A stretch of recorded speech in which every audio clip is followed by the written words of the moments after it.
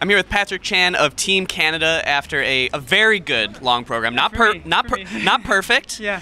And you know, maybe the score isn't gonna get you right up there at the top where you've been in the past, and yet you're here smiling. Yeah. Talk about what that means to you to be able to accomplish both of those things. I mean, the quad sao in the program was better than my toes, and that's my newest quad that I've been trying to work on this year. So that was my goal coming into this event, was to attempt all 3 quads, rotate them, stay on my feet, not let my butt touch the ice, and I think I did pretty well in that challenge. Of course, I achieved my goals at maybe 85% capacity instead of maybe 100%, which is necessary today with all the men's how they're skating. Yeah. So I'm happy with my personal achievements. Yeah, and as you've sort of talked about a little bit now, you're an underdog. Yes, I am now. Yeah. And you're chasing, but does that give you sort of a sense of relief in knowing that you got nothing to lose? Absolutely. You're going out there and you can try a new quad. Yep. You can try things to push yourself in preparation for the Olympic season to get ready for what's going to be a dogfight. The exciting part about figure skating is that it's unpredictable. Every event, you never know what can happen.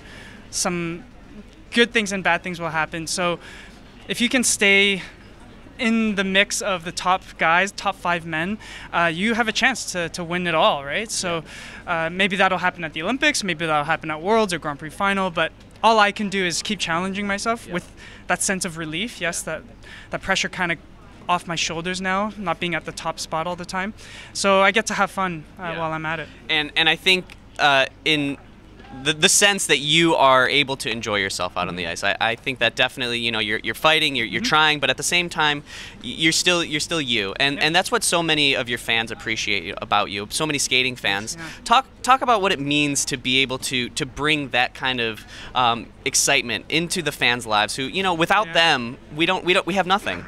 I mean, I've been competing at this level or just skating for 20 years now. So I got to find a way to enjoy it, because it gets real tough and frustrating. Yeah. So if I can be in the change room with Javi and Nathan and laugh and just have a good time before the 6-minute warm-up, then I already am enjoying the process more than I ever have before. Yeah. So that's my challenge and my goal, actually, other than, of course, the being on the ice part, but I want to have fun and enjoy the process, because it's not going to last much longer. Yeah, well, we're certainly enjoying the process watching you. It's always a pleasure. Thanks for stopping by and talking with us, and best of luck as you get ready for next year. Thanks, Charlie.